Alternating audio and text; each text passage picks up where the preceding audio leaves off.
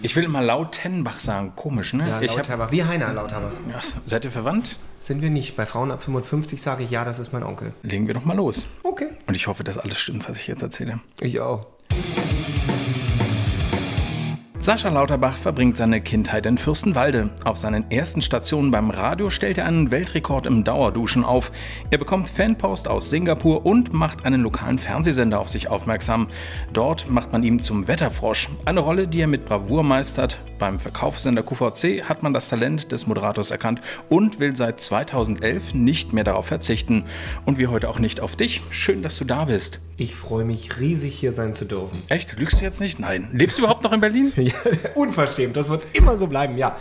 Ich bin vor 7 Jahren zur QVC gegangen und damals für mich, bevor wir über den Vertrag, über irgendwas geredet haben, ich habe gesagt, ich mache den Job nur, wenn ich meine Berliner Wohnung bewahren kann. Das war für mich Grundvoraussetzung. Ich möchte immer Berliner bleiben und bin tatsächlich der einzige Moderator, der als Hauptwohnsitz Berlin tatsächlich im Vertrag hat. Oh Gott, und wissen das die anderen jetzt auch? Also schmeißen die dich jetzt raus? Ja, können sie nicht.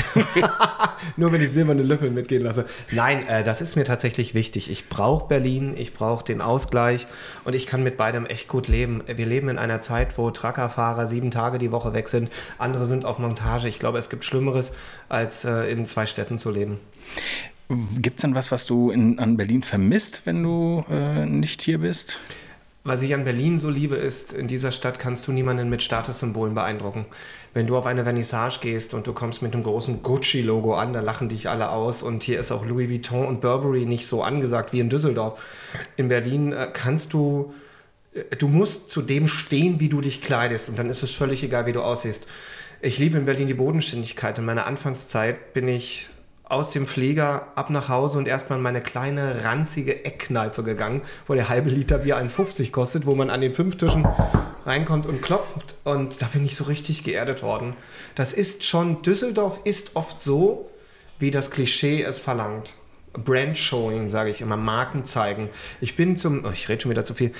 Als ich mich dort angemeldet habe mit der Zweitwohnung, bin ich ins Einwohnermeldeamt gegangen in Düsseldorf und habe gesagt, so, und wo kriege ich jetzt meinen Burberry-Schal? Ich sage, wieso? Die sagen, auf der Kö tragen noch von 10 Leuten 8 Leute exakt den gleichen Schal, Uniformierung.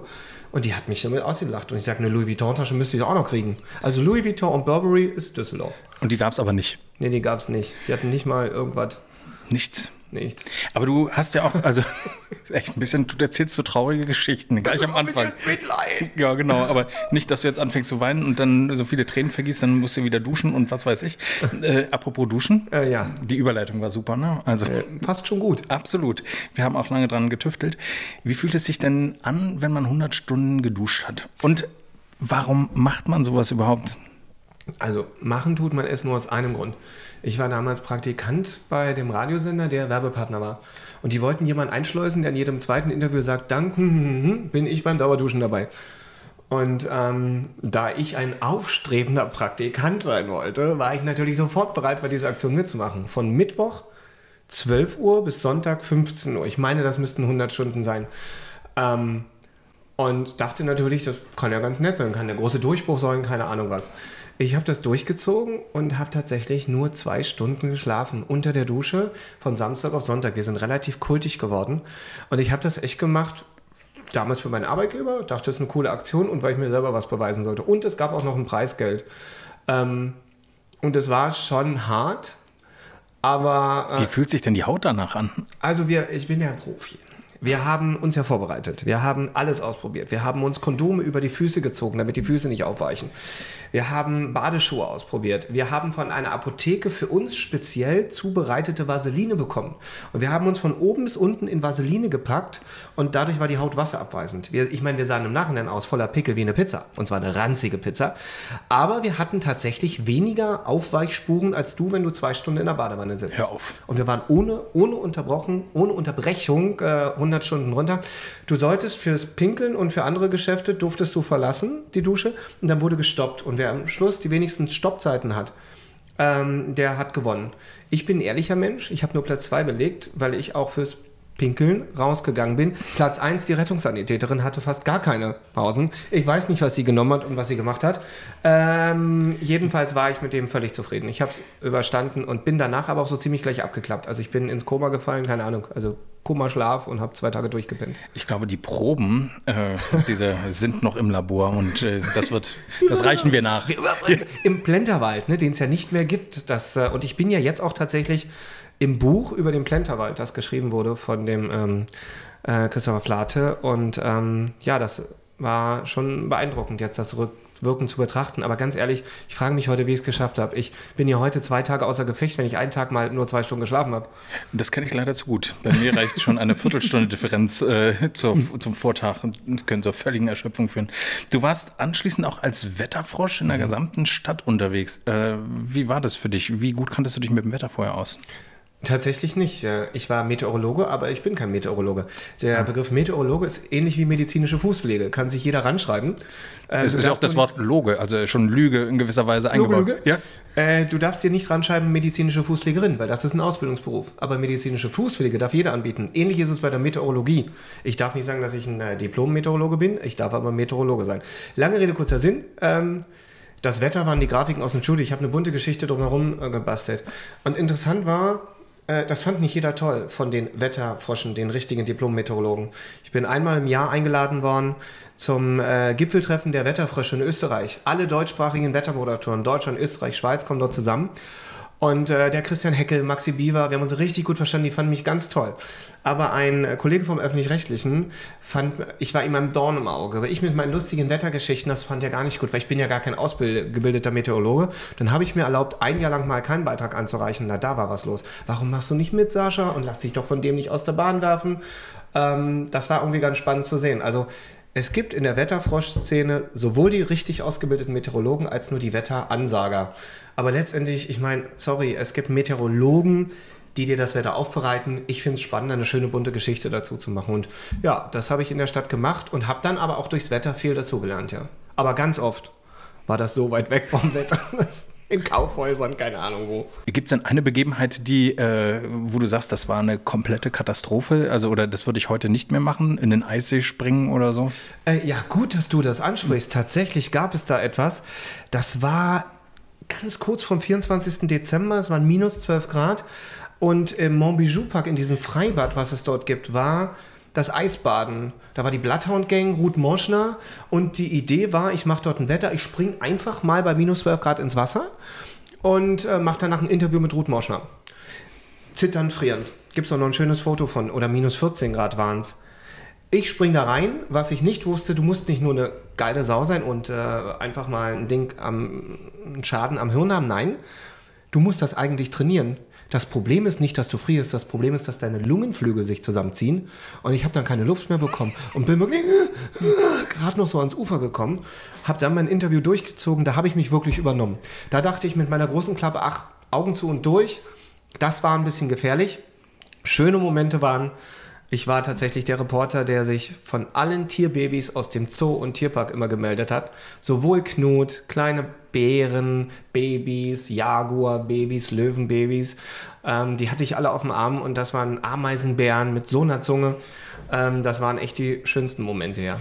Den Sender gibt es so ja heute nicht mehr. Also zwischendurch ist TV Berlin in die Insolvenz gegangen, wird jetzt aber weiter betrieben und trotzdem funktioniert es nicht so richtig. Ich frage mich jetzt gerade, weil was du erzählst, sind ja Geschichten, das würde heute ja eigentlich noch funktionieren. Warum funktioniert offensichtlich privat finanziertes Fernsehen hier in der Stadt nicht?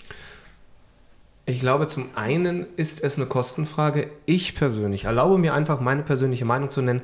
Es lag immer an den falschen Köpfen, die den Karren gelenkt haben. Am Anfang damals, ich glaube 1A Puls TV, da wurde Geld zur Seite geschoben, da wurde betrogen, dann hat der Mist gebaut. Ich glaube, die Akzeptanz für einen privaten Sender, die ist da und das könnte auch wirklich funktionieren, nach amerikanischem Vorbild, jeden Tag live von irgendwo. Aber so skurrile Persönlichkeiten haben immer wieder versucht, diesen Karren zu fahren und haben das Baby immer weiter kaputt gemacht. Ich persönlich glaube, dass es wichtig ist, den Laden zu fahren, aber auch die Konkurrenz damals, Fernsehen aus Berlin, die es gab, die ist ja auch nur aufgrund von Missmanagement kaputt gegangen. Der Umzug hat dann im Grunde die Großkotzigkeit, genau. Immobilien etc. Ich glaube, dass es funktionieren kann. Ich glaube, dass die Menschen, die die TV Berlin gemacht haben und machen, dahinter stecken solche großartigen Köpfe. Ich meine, eine Ruth Moschner ist aufgrund von TV Berlin entstanden. Barbara Schöneberger, ja, hat eher einen großen Durchbruch. Genau, Blondes Gift bei TV Berlin gehabt. So viele Menschen haben bei TV Berlin gestartet. Wir haben damals bei der ersten großen Leo Kirch-Insolvenz so ein Video gedreht für uns Mitarbeiter. Und da war so die eine Quintessenz, die meine Kollegin Helma damals gesagt hat: Einmal ins Wasser geworfen bei TV Berlin, kann man in vielen Gewässern schwimmen. Und ich habe dort Dinge gelernt, die mir auch bei QVC helfen. Ich bin ausgebildeter Kameramann, ausgebildeter Cutter, habe sprechen gelernt, schreiben, sowohl politische als auch andere Berichte, habe große Reportagen gedreht und das hat mir sehr geholfen. Habe noch manuelles Schneiden gelernt mit einer Bandmaschine und allem. Und ich glaube, man hat dort etwas, was du woanders nicht hast. Bei einem kleinen Sender, das ist ähnlich wie in der Hotellerie. Jeder Hotelmanager war mal im Housekeeping, stand mal hinter der Bar, hat mal die Zimmer sauber gemacht. Und bei TV Berlin ist es auch so. Du hast alles gemacht. Du bist nicht der verwöhnte Moderator, der überhaupt nicht weiß, was es heißt, Kameramann zu sein. Der überhaupt nicht weiß, wie schwer es ist, einen Beitrag zusammenzuschneiden. Der nicht weiß, wie schwer es ist, einen vernünftigen Text für die Bilder zu finden. Und dieses Gesamtkonstrukt hat mir immer geholfen, mich woanders auch durchzubeißen, ja. Wenn du sagst, das hilft dir heute auch noch im Job, kann man das vergleichen? Kannst du auch, wieso hast du dich bei QVC beworben überhaupt? Also ist ja im Grunde was ganz anderes als zum Beispiel im Montbijou Park dich für die Erste Hilfe bereit machen und eine Lungentransplantation anzunehmen. Ich verstehe. Ja? Was war der Grund? Ich wollte eine Veränderung. Ich meine 2 Insolvenzen von TV Berlin durch. Ich weiß, was es ist, Existenzängste zu haben. Ich weiß, was es ist, am Ende des Monats nicht mehr zu wissen, kannst du dir die Miete noch leisten?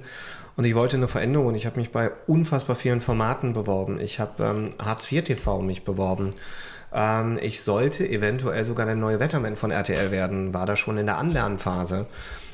Nur dann hat man sich entschieden, kurze blonde Haare mögen wir nicht so sehr wie lange blonde Haare und ein bisschen mehr Brust. Ja, da hast du als Mann halt den kürzeren gezogen. Das heißt, ich müsste färben. Willst du mir? Okay, gut. Extensions. Okay. Irgendwann habe ich dann ohne Spaß, das ist die wahre Geschichte, zu Hause auf der Couch gesessen, ein Glas Rotwein getrunken und gesagt, bewirbst du dich mal beim Teleshopping. Und so ist das Ding ins Rollen gekommen. Und dann hatte ich ein Vorstellungsgespräch, das lief sehr erfolgreich. Wie läuft das? Musstest du dann gleich was moderieren? Haben die gesagt, hier, Sascha, und jetzt verkauf bitte mal fiktiv diesen Staubsauger oder diese Schlappen aus? Ich will jetzt nicht zu viel verraten, aber ja, beim Vorstellungsgespräch kriegst du auch schon kleine Verkaufstests. Okay. Und ich bin natürlich in jede Falle getappt und da wurde ich gefragt, was könntest du dir vorstellen, nicht zu verkaufen? Daraufhin sagte ich glaube, Damenschmuck passt nicht so. Zack, wurde mir eine Damenuhr hingelegt und dann habe ich sie trotzdem versucht zu verkaufen. Und da kommt wieder TV Berlin ins Spiel. Meine Aufgabe bei TV Berlin war es, so viele Wetterbeiträge, die teilweise wirklich auch verkaufte Beiträge waren. Ein Shoppingcenter mit einer Elvis-Ausstellung sagt, Sascha, mach ein Wetter. Jetzt find mal von einer Elvis-Ausstellung die Brücke zum Wetter. Ich hatte also bei TV Berlin oft die Aufgabe, hast du einfach das Wetter von Graceland vorgetragen? Ja, fast. Ja. Ich kann dir die Brücke gar nicht mehr sagen, aber ich glaube, die Brücke war irgendwie, in den nächsten Tagen wird es schlecht, also gehen Sie lieber irgendwo hin, wo ein Dach ist, zum Beispiel in dieses Shoppingcenter. Und du hast immer versucht, Aufgaben zu lösen, Dinge zu verkaufen.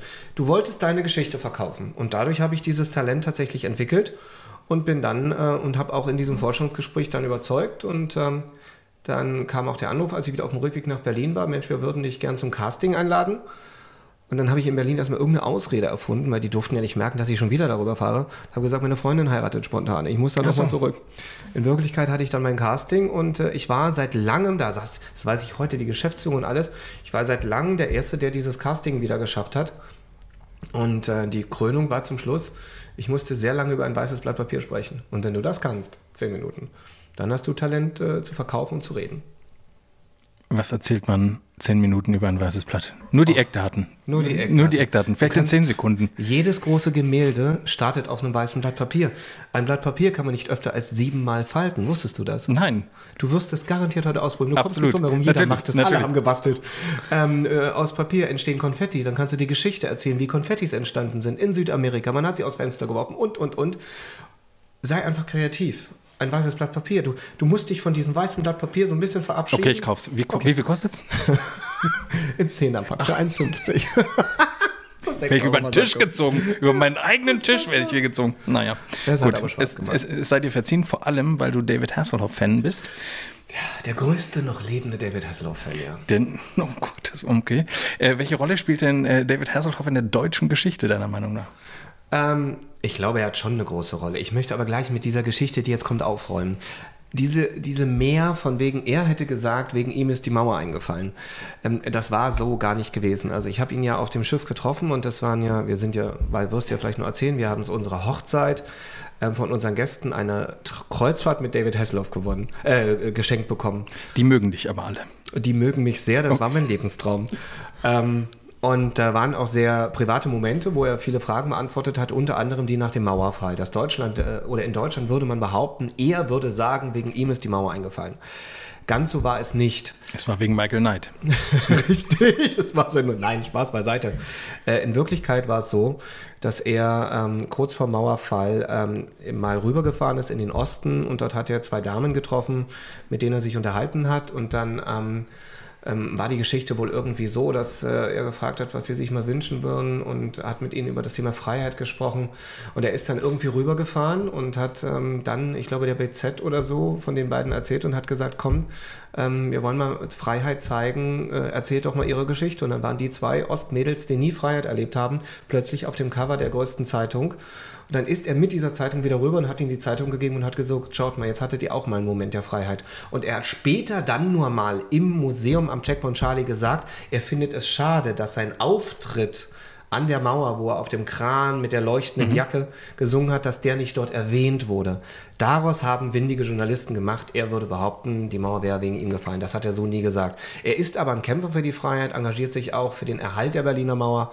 Und das ist die wahre Geschichte dahinter. Ich glaube, dass er natürlich eine schmückende Rolle, so wie die Scorpions mit dem Song Wind of Change ein Teil der Geschichte der Wende sind, ist auch David Hasselhoff mit seinem Looking for Freedom Auftritt ein Teil der Geschichte. Wie bist du Fan geworden? War es Knight Rider, war es Baywatch, ja, nee, war es sein Gesang? Knight Rider. Es war Knight Rider und für mich war es immer nur ein Kindheitsheld. Kurze Frage, Bonnie oder April? Oh, das ist gut. Bonnie. Ja, Bonnie. April, da hat sich jeder gedacht, mein Gott, wo kommt die her? Die Nein, hatte Bonnie. so gar nicht gepasst. Ja, Bonnie war der heißeste Feger überhaupt. Du warst mit ihm auf Kreuzfahrt? Ja. Okay. Warst du schon mal auf einem Konzert? Übrigt sich wahrscheinlich die Frage. Das war traurig, das Konzert. Das war traurig. Ja, also als Kind durfte ich noch nicht. Meine Eltern haben mich nicht gelassen. Da war ich sehr traurig. Noch zu Bravo-Zeiten habe ich dann abends mitgefiebert. Ich wusste, jetzt tritt er auf. Ich wäre gern da gewesen, aber ich war zu jung. Darf ich kurz was ich weiß aber nicht, ob ich es rausschneiden sollte. Er hat meine erste Konzertkarte unterschrieben. Nein. Ja. Ich hätte damals alles dafür getan, die von dir zu kaufen. Ja? Ich hätte dich Monate angebettelt. Ich war extra beim Friseur, weil ich dachte, schad nicht. Pass auf, und zwar war es seine ersten Comeback-Tournee vor, ich kann dir nicht mehr sagen, wie viele Jahren, die in Österreich gestartet hat. Im Tempodrom, wo seine Töchter ausgepfiffen wurden in Österreich? Da war ich später dabei, im Tempodrom in Berlin. Der Beginn der Tournee war in Österreich. Und da hat mich eine Freundin nachts angerufen, mich geweckt und gesagt, Sascha, Hasselhoff geht auf Tour. Und ich war nur, Hasselhoff im Schlaf, zack. Ich habe dann ein Tickets gekauft, ein VIP-Ticket mit Meet and Greet in Österreich. Das war so unfassbar teuer alles, weil Hotel, Flug, alles kam noch dazu. Dann war ich dort, saß in den ersten Reihen, hatte in der Pause auch mein Meet and Greet, war alles toll, aber diese Veranstaltung ist zu einem Junggesellenabschied eskaliert. Die ganzen Prolls sind von hinten gekommen, haben sich vorne lustig gemacht, Sachen sind auf die Bühne geflogen. Wir Fans sind irgendwann Tränen in den Augen nach hinten gegangen, weil man unser Idol und die ganze Nummer ins Lächerliche zieht. Und da war ich sehr enttäuscht. Das war im Tempodrom nicht viel besser. Da gab es Polonaise und Polonaise. Ja, genau. Und das war der große Wunsch für das letzte Konzert, dass die Sicherheitsvorkehrungen hochgefahren wurden. Ja. Das Management hat sich mit den Fans, ich bin ja Mitglied der Hoff Army. Oh, hast du ein Abzeichen? Nein. Nicht ganz. Hat sich dann hingesetzt und wir alle wollten einfach mehr Sicherheit. Wir wollten nicht, dass es so eskaliert. Es gab auch keinen Alkohol bei den David Hasselhoff-Konzerten. Einfach weil viele Fans Junggesellenabschiede das zum Eskalieren nutzen. Und das ist nicht Sinn und Zweck der Veranstaltung. Und deshalb war das eher so ein trauriges Comeback für mich, weil ich hatte das Gefühl, man macht sich über mich oder über das Thema lustig. Ich kann auch schmunzeln, definitiv. Also, aber für mich ist es ein Held meiner Kindheit. Für mich auch, aber interessanterweise ist er für mich nicht David Hasselhoff als Sänger, sondern Michael Knight als Sänger. Das ist irgendwie so verknüpft. Also, dass Michael Knight eigentlich dann angefangen hat zu singen, war ein fließender Übergang. Und er ist für mich bis heute nicht Mitch Buchanan, was er für die meisten weltweit ist. Ja. Er ist bei mir Knight Rider, dann Sänger und dann Mitch Buchanan. Ja, in der Reihenfolge würde ich es auch unterscheiden. Ja, aber irgendwie, hat irgendwie... Er ist kultig, er ist unfassbar sympathisch, sehr nett, er hat eine ganz tolle Familie und ich hatte noch einen so einen Moment auf dem Kreuzfahrtschiff. Ich war ja mit Sebastian dort, das war ja unsere Hochzeitsreise und wir saßen in der Reihe 2 im Konzert und in der Reihe 3 saß seine ganze Familie. Und seine Töchter Haley Amber und Talleyrand saßen hinter uns und als sie mitbekommen haben, dass wir beide dort waren, haben die sich umgedreht und haben gesagt, Jungs, ihr seid so süß und wir wünschen euch alles Glück dieser Welt. Und dann sagte ich nur zu ihr, weißt du was, das ist schon total komisch. Ich habe eine David Hasselhoff-CD gehabt vor vielen Jahren, da hat er zu deiner Geburt in dem einen Song Welcome to the World, ja, Talleyrand. Genau. Und jetzt stehst du vor mir als erwachsene Frau. Und das fand sie auch sehr süß und sie hat uns dann auch über Instagram geschrieben und das waren bewegende Momente. Ich habe es sehr genossen, Sebastian wurde von mir mitgerissen, aber für mich war das ein Lebenstraum. Ja, ich musste Leute überzeugen, dass sie mit mir dahin gehen. Das war nicht so einfach. Ich lebe nur einmal auf diesem Planeten und all meine Stars gibt es nicht mehr. Ich bin Whitney Houston-Fan, saß in der ersten Reihe, als viele anderen sich über sie lustig gemacht haben. Ich habe sie gefeiert, ich habe Respekt vor ihrer Lebensleistung. Ich habe immer, das sind die 3 Hs, waren mein Lebenstraum. Ich bin Hosen-Fan, Tote Hosen-Fan, Whitney Houston und David Hasselhoff. Eine total skurrile Mischung, aber ich habe sie alle geliebt. Auch Michael Jackson fand ich toll. Ich hatte Karten für seine Comeback-Tournee. Er ist leider verstorben. Whitney, leider verstorben. Und mein letzter Lebenstraum war, David Hasselhoff zu treffen. Den habe ich mir jetzt mehrfach erfüllt. Und jetzt kommen neue Träume. Okay, ich bin gespannt, auf wen du da... der ist ja auch auf jeden Fall ein Weltstar, das soll auch gar nicht kleingeredet werden. Aber die Amerikaner und die Engländer, die fragen sich, warum er in Deutschland so groß ist. Also ich habe einen großen Soulstar mal getroffen und nach dem Hasselhoff-Konzert waren wir beim Geburtstag von den Weather Girls, der Ingrid Arthur. Und da waren auch andere Sänger, fantastische Stimmen. Und der eine sah da mich mit David Hasselhoff, mit Baywatch, der Original Baywatch-Jacke aus dem Film aus Santa Monica. Ja. Wie alt bist du da gekommen? Die habe ich zum 30. Geburtstag geschenkt bekommen. Zum 35. Geburtstag von Freunden. Und die auch signiert ist. Auf meiner Karte steht, du bist 29. Wie geht das? 19. Ich muss meinen Wikipedia-Eintrag machen. Okay. Und dann sagte der nur, als wir sagten, wir kommen vom David Hasselhoff-Konzert, well, that's a German thing. Also international belächelt man uns, aber mir ist das egal. Er ist ein Weltstar, fraglos. Du warst mal auch Vorband von anderen Weltstars. Oh Gott. Darüber wurde bisher noch gar nicht so ausgiebig geredet, wie man hätte reden müssen. Und zwar würde ich gerne wissen, wie wird man denn Vorgruppe von den Backstreet Boys? Das war total skurril. Eigentlich in der 11. Klasse da gibt es ja immer so zum 11.11. so den Gag, dass da werden Lehrer durch den Kakao gezogen, irgendwie verrückten Spielchen gemacht. Und wir haben damals eine Show organisiert, die Verleihung des Goldenen Rohrstocks. Wir haben in verschiedenen Kategorien den Lehrern Preise verliehen. Bester Sportlehrer, schönste Lehrerin, bla bla bla. Und haben dazwischen Show-Acts gemacht und uns eher veräppelt.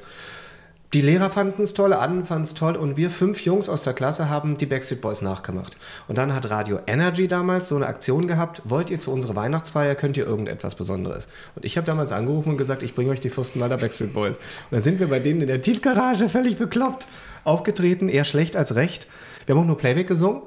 Und dann haben die uns Ihr habt dann aber Backstreet Boys Songs gesungen? Genau. Oder? Und ich war B-Rock, Brian, der mit den kleinen Löckchen. Und dann sind wir dann so bei verschiedenen Promo-Aktionen aufgetreten und waren dann auch nicht nur bei den Backstreet Boys, dann mal Vorgruppe von Awesome, die damals gesungen haben, We can always rumors, so run to me every day. Also eine dunkle Boygroup. Okay. Ja, aber irgendwann, meine Jungs wollten, also wir hatten so viele Möglichkeiten gehabt, aber es war halt da stand auch die Arbeit. Welt offen. Ja, aber die Jungs wollten nicht jeden Tag 5 Stunden trainieren. Und, dann, aber das hättest du gemacht auch? Ja. Ja? Ja. Das war lustig damals. Also selbst als Covergroup sind die Mädels damals durchgedreht. Und das Tolle ist, es gab noch kein YouTube, es gab kein Facebook. Die Leute hatten keine Smartphones. Das heißt, es gibt keine Fotos in Social-Media-Plattformen davon. Nur normale Fotos, die damals von mir gemacht worden sind. Oder Zeitungsartikel. Ich habe noch irgendwo eine VHS. Das heißt, es kann auch eine mehr sein? Ich bin einer Geschichte auf den Leim gegangen. Ich hätte kritischer... Nee, eben nicht. Also auf meiner Facebook-Seite wirst du einen Zeitungsartikel über uns finden. Wir hießen Relation. Wahre Beziehungen. Wir waren natürlich genauso zusammengecastet wie jeder andere. Das ist so lustig. Ich fasse das ja selber nicht, aber damals war das irgendwie ganz toll. Relation, wahre Beziehungen. Toll. War meine Idee. Wäre ich nicht drauf gekommen. Genau. Vielleicht, wir springen mal in die Gegenwart. Du bist heute bei QVC. Ja. Singst dort nicht primär. Nö. Nein. Also wenn mich keiner fragt, dann doch. Ja, okay. Ja. Liebe QVC-Kollegen, fragt ihn doch mal, ob er singt. Wie bereitest du dich denn auf so eine Show vor? Ja, wir sind immer viele Stunden vor der Show tatsächlich da. Wie muss ich mir das vorstellen? Geht ihr dann in den Raum, wo dann die Produkte sind und ihr testet die vorher? Wir kriegen einen Showablauf, wo jedes Produkt drinsteht. Zu jedem einzelnen Produkt gibt es wie eine Art Anleitung, eine mehrseitige Anleitung, wo drin steht, was kann das Produkt, was sind die Hauptverkaufsargumente, was kann man damit machen. Aber da steht nicht, bauen Sie es zusammen, packen Sie jetzt A nach B. Nein. Okay. Da steht dann drin, dass dieses Glas aus der Manufaktur ist, aus dem Material das Besondere ist. So lange hat es gedauert, das herzustellen und. Also eine grobe Vorstellung. Und dann gehen wir aber auch runter zu unserem Lager, wo die Wagen, also auf einzelnen Wagen ist immer eine ganze Stunde aufgebaut. Und wenn es nicht raufpasst, 2, 3 Wagen. Und da gehen wir hin und fassen an, probieren aus. Wir haben Vorgespräche mit dem Gast. Ich vergleiche das immer so. Früher hat man für ein Thema einen Schülervortrag gehalten und hatte wochenlang Zeit, um sich darauf vorzubereiten. Wir haben bis zu 12 Produkte pro Stunde und müssen 12 Schülervorträge halten, gefühlt. Also ich bereite mich auf jedes Produkt vor.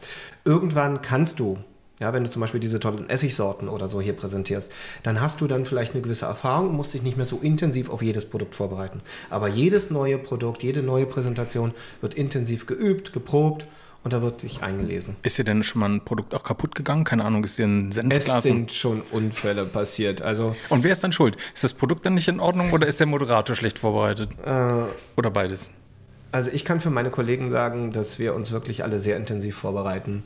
Aber es kann immer was schiefgehen. Es gibt immer Fabrikationsfehler. Ich hatte neulich einen Wasserschlauch, der unkaputtbar war. Und als wir den Wasserhahn aufmachen, explodierte dieser Schlauch. Das sind natürlich Momente, da kannst du nichts machen. Und es ist live. Ja. Was sagt man denn dann, wenn man dann triefend nass mit dem Produkt steht? Kommt man dann zum nächsten? Charmante Überleitung zum nächsten? Oder, Ich bin ehrlich. Ich sage auch immer, auch beim Thema Waschmaschinen, sage ich ganz offen, Hand aufs Herz. Ich hatte diese Maschine auch, oder ich habe eine Maschine von diesem Hersteller und ich hatte auch schon mal ein Problem und es war kaputt gegangen. Und da muss ich Ihnen sagen, ich entscheide, ob eine Firma gut ist, erst dann, wenn ich weiß, wie sie zu mir sind, wenn etwas schief läuft. Und der Kundenservice hat mich begeistert. Man hat mir sofort einen Termin gegeben, es ist kompetente Hilfe gekommen und es wurde sofort repariert. Und da kann ich Ihnen sagen, Sie werden eine gesunde Waschmaschine nach Hause bekommen. Aber falls mal etwas sein sollte, kann ich Ihnen diesen Service wirklich empfehlen. Also da gehe ich offen mit um. Ist ja interessant, weil es eigentlich ein zusätzlicher Aspekt ist, nicht nur das Produkt, sondern im Grunde auch die Service-Dienstleistung um bestimmte Produkte drumherum.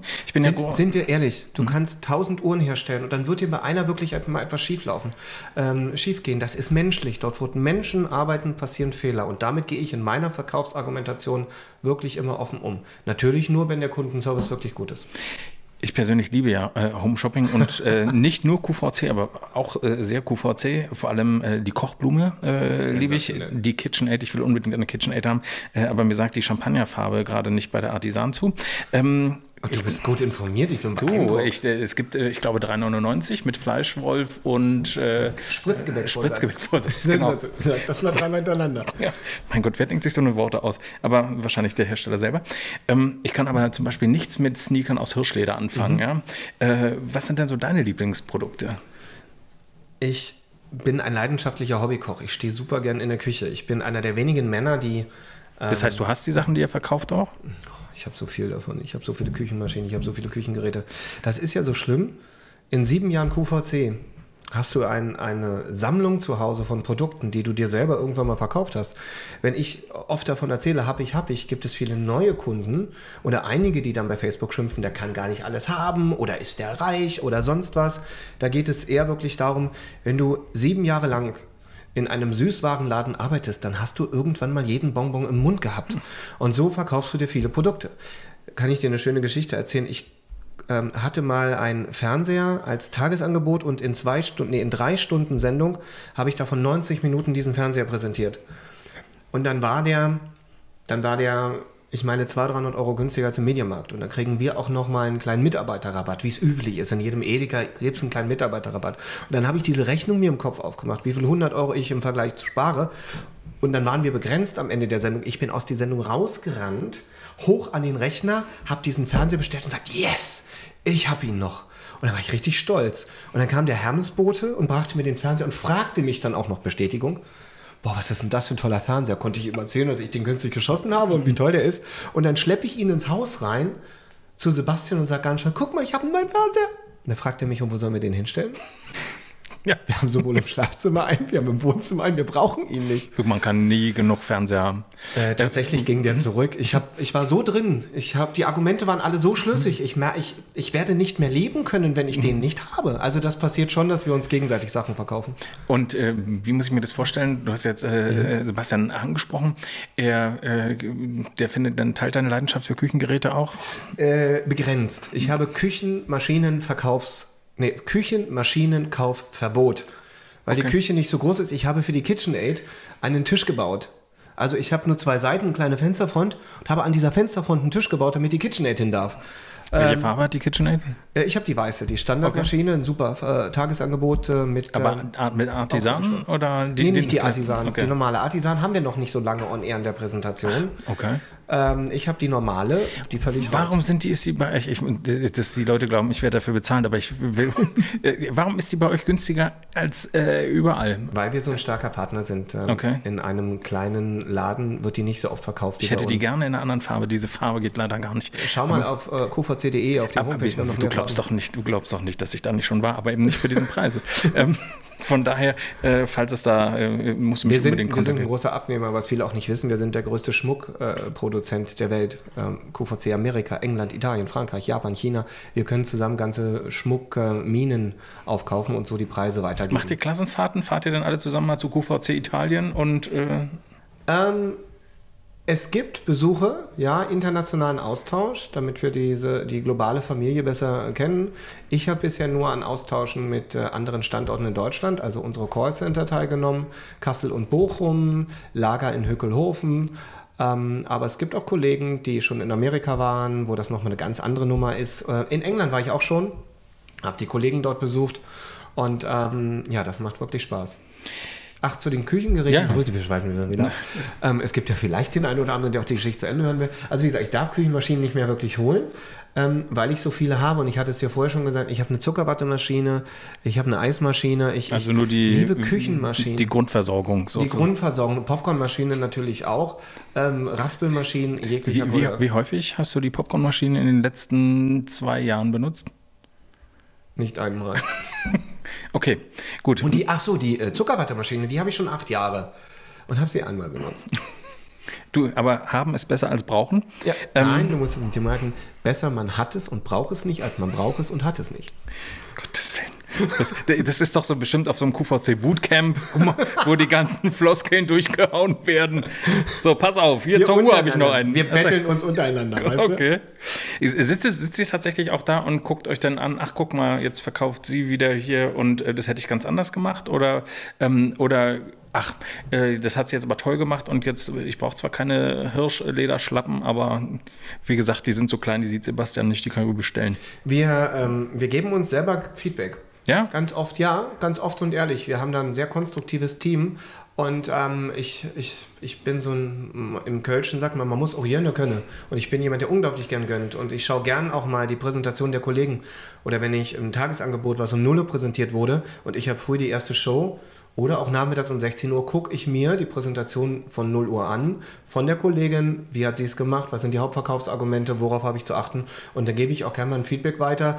Wir lieben es, uns gegenseitig zu sagen, ich habe bei dir das Produkt gekauft. Okay. Meine Lieblingspräsentation übrigens im letzten Jahr, neben KitchenAid, war die Präsentation von lustig gemischten Lindkugeln, die ja köstlich sind, fraglos, aber die Dame, die von Lind von euch geschickt wurde, die mit wechselnden Moderatoren diese Verkostung machte, die tat mir abends leid, weil sie nachts anfing, das Tagesangebot zu verkaufen. Und dann musste sie eben um 18 Uhr immer noch sagen, die sind ganz lecker. Mir schmecken die auch ganz toll. Und man hat mit dir gelitten. Das ist ja großartig. Ich liebe die Lind-Sachen. Aber das ist auch schon also eine Knochenarbeit, ne? Also das sehen viele nicht. Am Anfang sieht es aus wie Paradies. Ich mache ja ganz viele Küchensendungen. Ihr habt auch ein Küchenmagazin, ne? Oder so immer wieder. Und zum Thema Lind, ich hatte, glaube ich, 2 Stunden Pralinen und dann 1 Stunde Schwarzwälder Wurstwaren. Am Anfang ist die Schäufele? Nein. Ja, mit Schäufele? Nein. Natürlich. Du siehst, ich gucke wirklich. Du bist gut. Ja. Ich bestelle nicht so häufig. Du bist echt gut. Ich sollte dir mal was zukommen lassen. Ja, Lock- und Lockdosen habe ich auch. Von unserem Freund. Wie heißt der Gary? Jerry Knoll. Jerry, ja. Die Pralinen, es ist wirklich so, wenn du dann, sagen wir mal, 10 Sorten Pralinen in der Sendung hast, 3 bis 4 Geschmacksrichtungen, da muss ich jedes probieren. Das ist bei den ersten 4 Pralinen nett und dann ist vielleicht die eine Sorte mit Cappuccino, die dir schmeckt. Oh, dann nehme ich noch eine zweite, noch eine dritte. Ab der 3., 4., 5. Präsentation ist es dann Arbeit, weil dann steht es dir bis hier. Dann habe ich immer so eine Mettwurst unterm Tisch liegen, zwischendurch Mettwurst, ein bisschen Wasser und dann ärgern mich die Kollegen aus der Regie auch gern, wenn ich dann auch nur eine Praline in der Hand habe, nehmen die mich close rein, wie wir so sagen, dann bin ich groß, dann muss ich das in den Mund nehmen. Und das ist dann teilweise Arbeit, weil ich nicht diszipliniert bin, am Anfang nur wenig zu essen. Und das ist dann auch bei den Wurstwaren. Und dann bietet er mir meinetwegen, ich mag zum Beispiel keine Blutwurst, dann bietet er mir diese Blutwurst an, die muss ich natürlich essen. Echt, aber wie guckt man, das hatte ich neulich schon mal in einer Folge die Frage, wie guckt man eigentlich, wenn einem eine Sache nicht schmeckt? Tatsächlich hatte ich noch nicht, dass eine Sache mir nicht schmeckt. Das ist so ähnlich wie beim Weinverkosten. Wenn du immer nur trockenen Wein trinkst, kannst du trotzdem einen lieblichen Wein verkosten. Ich habe auch in dem Moment, würde mir privat nie gelingen, umgeswitcht bei der Blutwurst und gesagt, okay, aus fachlichem Interesse, ja, gut abgewürzt, lecker, kein zu hoher Fettanteil, dann schmeckt die mir. Die Frage kriege ich ganz oft gestellt und da kommen wir drauf jetzt auch hin, müsst ihr jedes Produkt toll finden? Müssen wir nicht. Also im Pilzrisotto zum Beispiel, da würde ich spontan mich übergeben. Es gibt Grenzen. Dann sagen wir vorher zum Beispiel, ich mag keine pürierte Banane, keine zubereitete Banane in jeglicher Form. Das esse ich nicht, dann sage wir haben ja ein Vorgespräch mit dem Gast. Bitte biete mir das nicht an, das ist meine Grenze. Und ansonsten ist das wirklich eher so eine Sache, dass du professionell bist. Und zu dem Thema muss man jedes Produkt toll finden. Ich glaube, man glaubt mir, dass ich privat relativ selten Entlastungs-BHs trage. Aber hört man, ja. Hört man. Der eine oder andere wird es gehört haben. Wenn ich diese Entlastungs-BHs präsentiere, dann ist meine Begeisterung echt, weil ich mir vorstelle, für welche Trägerin ist dies eine Bereicherung, die sonst immer nur olle Hautfarbene ohne Spitze für viel Geld kaufen kann, bei uns in Pastelltönen mit Spitze. Also da ist die Begeisterung da. Ich kann ein Produkt toll finden, ohne es privat haben zu möchten. Okay. Keine Ahnung. Ja, richtig. Ich kaufe ein L und möchte lösen. 2018, wir springen jetzt nochmal thematisch ein bisschen und gehen nochmal ein bisschen in dein Privatleben. Warst du in den Medien auch relativ präsent durch eine Gerichtsverhandlung? Was ist da passiert? Ja, das läuft zurück auf einen Vorfall vor 2,5 Jahren. Da bin ich nachts mit meinen 2 Dalmatinern Gassi gegangen und da haben sich 2 große Hunde auf uns gestürzt, haben uns zerfleischt. Meine Große ist fast gestorben daran, Rippenbruch, offene Lunge, offener Rücken, offener Hals. Ich habe ums Leben gekämpft, habe den Kampf gewonnen, wie auch immer, das ist eine lange Geschichte und wollte halt den Verantwortlichen zur Rechenschaft ziehen. Sagen wir mal so, nicht jeder... Also man hat nicht immer Glück, dass man auf eine verständnisvolle Gegenseite trifft, die dann sagt, ja, okay, hier ist meine Theaterpflicht, das klären wir so. Und ich habe bis dato gekämpft. Zum aktuellen Stand muss ich sagen, die Rechtsprechung hat sich für mich entschieden. Und jetzt schaue ich mal, ob ich überhaupt einen Euro meiner Kosten zurückbekomme. Aber es war ein langer Kampf. Du hast ja das auch sehr öffentlich gelebt. Du hast viel Zuspruch gekriegt. Wie war das für dich? Ja, du hast natürlich selber erstmal was zu verarbeiten gehabt. Ich hatte ja Todesangst. Ich habe ja wirklich um mein Leben gekämpft und das war ein Teil der Aufarbeitung, der Zuspruch, den du bekommen hast. Ich wollte aber auch, ich wollte auf der einen Seite Zuspruch bekommen, wollte anderen aber auch Mut machen, dass man durchaus auch mal dranbleiben sollte beim Durchsetzen seiner Ansprüche. Und das ist so generell. Deswegen erzähle ich auch im Internet über Dinge, wo andere vielleicht stillschweigend darüber waren, weil ich anderen auch Mut machen möchte und weil ich eigentlich nichts zu verheimlichen habe. Apropos nicht zu verheimlichen. Ich glaube, ich möchte da jetzt gar nicht zu tief, weil man merkt schon, dass es dir nahe geht, nach wie vor. Auf alten Fotos ist mir aufgefallen, dass deine Zähne, ich sag mal, ein bisschen anders waren. Deswegen, es ist eine sehr unhöfliche Frage, aber du hast vorhin gesagt, ich soll dich alles fragen, deswegen frage ich alles. Wie stehst du denn zu kosmetischen Eingriffen? Kosmetische Eingriffe bin ich kein Freund von. Ich finde, jeder kann machen, was er will. Ich habe noch nie gebotoxt, nichts gemacht. Ich habe ein Akneproblem, behandle ich mit Fruchtsäure. Da stehe ich dazu. Würde ich irgendwann mal was straffen lassen, hätte ich kein Problem damit, das zu sagen. Bei meinen Zähnen ist das eine andere Geschichte. Man hat bei einer Routineuntersuchung festgestellt, dass ich schwerwiegende Entzündungen im Gaumen habe und wirklich eine schwere Erkrankung. Und ich stand kurz vorm Herzinfarkt, also kurz davor, ein Herzpatient zu werden. Und man musste reagieren. Wegen der Zähne? Das ist ja krass. Wegen der Zähne. Wenn du chronische Entzündungen im Körper hast, kann das auf eine Herzmuskelentzündung gehen. Und die Diagnose, die war so tragisch, dass wir schnell reagieren mussten. Ein Großteil der Zähne wurde entfernt.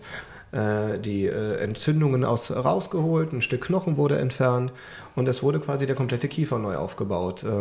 Ich habe teilweise 18 Stunden auf dem OP-Tisch, auf dem Stuhl gesessen, ohne Vollnarkose. Nur mit guten Beruhigungstabletten. Ja, peace. Habe die Geschichte öffentlich gemacht, habe auch gern immer darüber berichtet, weil ich keine Angst vom Zahnarzt habe. Ich habe in meinem Leben wirklich schon viele schlimme Dinge durch mit dem Zahnarzt wollte anderen damit Mut machen. Und dass ich das geschafft habe, ich bin jetzt ein Jahr, über 15 Operationen, über 40 Zahnarztbesuche und ich habe es jetzt größtenteils geschafft. Ich habe neulich eine Nachricht bekommen von einer Dame, die seit 20 Jahren nicht mehr beim Zahnarzt war und die mir so eine lange E-Mail geschrieben hat, oder eine Facebook-Nachricht, was in etwa so eine E-Mail ist, die mir dann geschrieben hat: Sascha, ich möchte mich bedanken, dass du das so öffentlich gemacht hast. Ich habe jeden Beitrag verfolgt und du hast mir Mut gemacht und ich habe jetzt meine Angst überwunden. Sie war beim gleichen Zahnarzt und sie ist so stolz, dass sie jetzt endlich was machen konnte. Und sie sagt, das Schöne ist, dass sie ihrer Tochter jetzt ins Gesicht lächeln kann. Das hat sie sich nie getraut. Sie hat immer so gelächelt.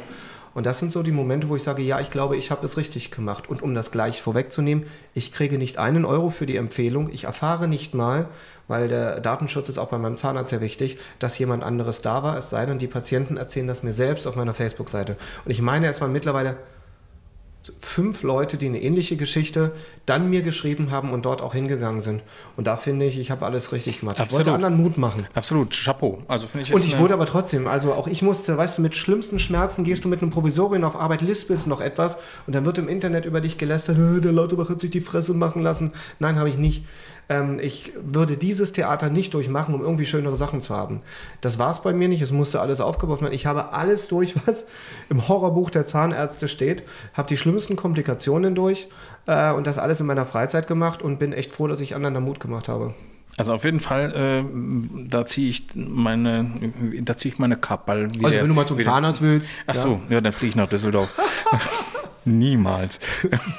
Du bist auch als Personal Trainer unterwegs und da fragt man sich schon, was fasziniert dich an diesem Job? Denn du, also im Grunde bist du ja wie ein Zirkuspferd. Das machst du dann noch ein Event da, was du moderierst. Also, ein bisschen viel, ne? Ja, wenn es geht. Wie ist das entstanden? Also ich mache auch Sport bei QVC. Zusammen mit Barbara Klein präsentiere ich Fitnessgeräte und Nahrungsergänzung. Gucke ich nicht so oft. Woran? Ja, gut, okay. Aber auch mal so eine dramaturgische Pause einbauen, finde ich super. Ja. Der Spannungsbogen muss ja aufrechterhalten werden. Ich habe versucht mit der Keule einfach, dass Nein, also wollte ich schon, ich war auch immer ein sportlicher Mensch, habe früher Judo, Sport und alles gemacht und bin schon auch, möchte eigentlich auch als sportlich wahrgenommen werden. Und dann habe ich den Sebastian zu Hause, der Trainer schon war. Und wenn du zu Hause sitzt, dein Bierchen trinkst und die Hose nicht mehr passt und dann stellt sich jemand mit einem Waschbrettbauch vor dir hin und sagt, du, bin ich dick geworden? Dann sagst du, oh, könnte kotzen. Und entweder ich werde auf Dauer frustriert und zoffe mich, weil er sportlich ist, durchtrainiert und ich lasse mich gehen. Oder aber ich gehe den Weg mit, weil Sport ja eigentlich gut tut, weil er gut für die Figur ist, gut für die Abwehrkräfte, gut fürs Alter, Prävention.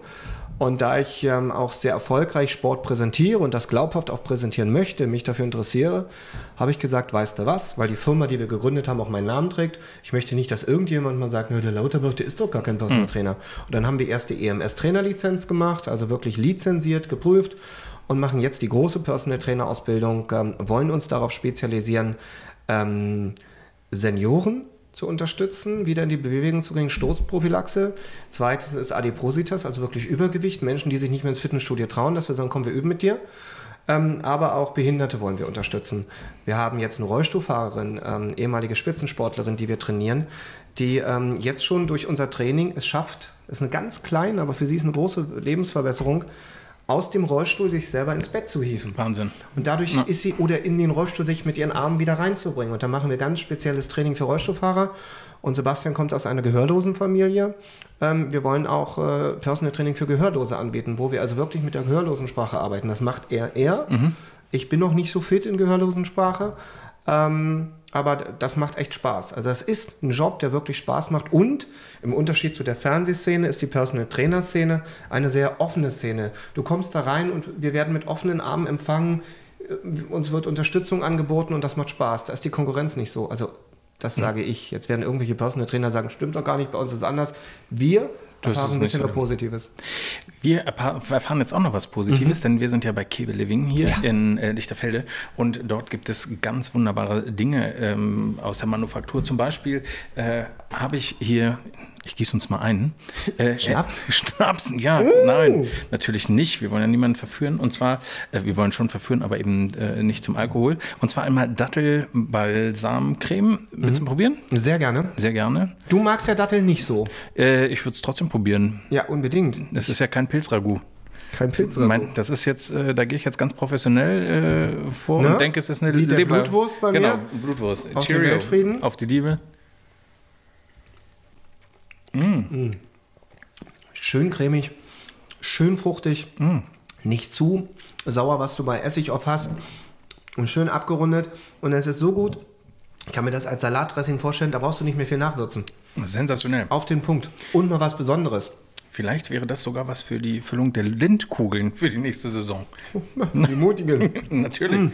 Wollen wir das auch probieren? Ja, bitte, das zweite auch noch. Komm, machen wir hier einmal das Mango. Was haben wir hier? Mango-Balsam. Mango-Balsamico-Essig als Crema fast, ne? Ich mach's mal. Noch ein bisschen mehr? Ja, immer hau rein, ne? Mein Gott. Soll ich noch ein Schirmchen holen? Das ist in Ordnung. Und so eine Amarena-Kirsche? Nein. Sensationell. Übrigens, danke für den Tipp. Ich habe mich ja schon umgeschaut. Ich finde, das hat was. Lecker, ganz anders. Aber Mango. Die Mango kommt schön raus. Die Süße steht nicht so im Vordergrund. Kann ich mir auch sehr gut vorstellen. Kommt mir ein bisschen vor wie auf der Weinverkostung. Und das ist alles hier selber hergestellt, ja? Ja, also nicht von mir, aber von Miriam Kebe. Die macht das sensationell. Übrigens, mit der muss ich mich noch unterhalten. Na, das macht doch. Die müssen wir dann vermutlich wecken. Ist ja schon nachtschlafende Zeit.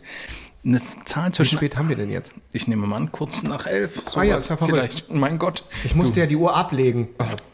Eine Zahl zwischen 1 und 40 bräuchte ich noch. Eine Zahl zwischen 1 und 40. Dann nehmen wir doch mal, das würde ja passen, meine Glückszahl, die 25.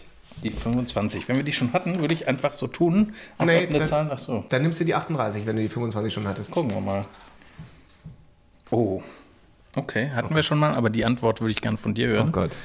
In Ihrer Nachbarschaft soll ein Mobilfunkmast errichtet werden. In Frage kommen Ihr Garten und der Ihrer Nachbarn. Sie dürfen entscheiden, wo er hinkommt.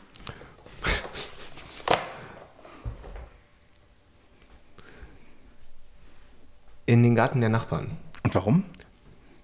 Ich hätte ihn gern bei mir, weil dann der Handyempfang besser ist. Das stimmt aber nicht. Ich habe mich mal mit dem Thema beschäftigt für einen Fernsehbeitrag und weiß, dass unmittelbar unter dem Mast wie so eine Art Funkloch, so eine Funkglocke ist. Da ich aber Empfang brauche und ein bisschen auch handysüchtig bin, stelle ich es nur in den Garten der Nachbarn, damit ich Empfang habe. Nicht, um ihnen was anzutun. Außerdem sind sie Eltern und brauchen nicht so viel Handy. Genau.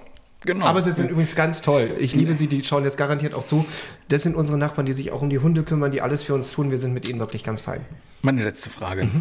Wo siehst du dich in 20 Jahren? Als Nachlassverwalter oder Pflegekraft beim Hasselhoff, bei QVC oder Bürgermeister von Fürstenwalde? Du sprichst ein Thema an, was mir echt wichtig wäre. Journalismus war mir immer wichtig, Jura, Rechtsempfinden und Politik.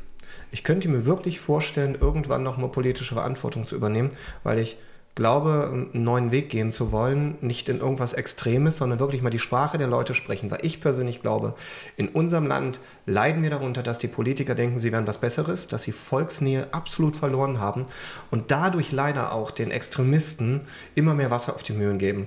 Und eine, die das aus meinem Umfeld schon geschafft hat, ist die aktuelle Bundesfamilienministerin. Denn mit der bin ich zur Schule gegangen, Franziska Giffey. Nein. Und zu der habe ich in Neukölln, weil wir jedes Jahr gemeinsam bei Frank Zander helfen, als sie noch Neuköllner Bezirksbürgermeisterin gesagt, du wirst mal Kanzlerin. Und sie, nein, hör da auf. Ich sage, doch Franziska, das wirst du, wenn ich wette.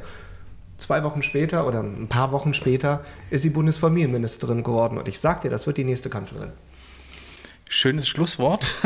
Wetten nimmt Sascha Lauterbach auf qvc.de entgegen. Das ist genau unter der KitchenAid, finden Sie so einen kleinen Balken. Oder nicht. Vielen Dank, dass du da warst. Hat ganz viel Spaß gemacht. Danke und für die Einladung. Ich hoffe, dass du noch einige weiße Blätter verkaufen darfst. Und ich hoffe, dass ich jetzt noch so einen kleinen Schnaps kriege. Ich gieße mir einfach noch mal ein. Ja, unbedingt. Oder auch hier diese Olivengeschichte. Dattel Balsamico. Vielen Dank. Du, sehr gerne. Es war ein Fest. Köstlich. War ein bisschen viel. Aber lecker. Ich finde es wirklich lecker.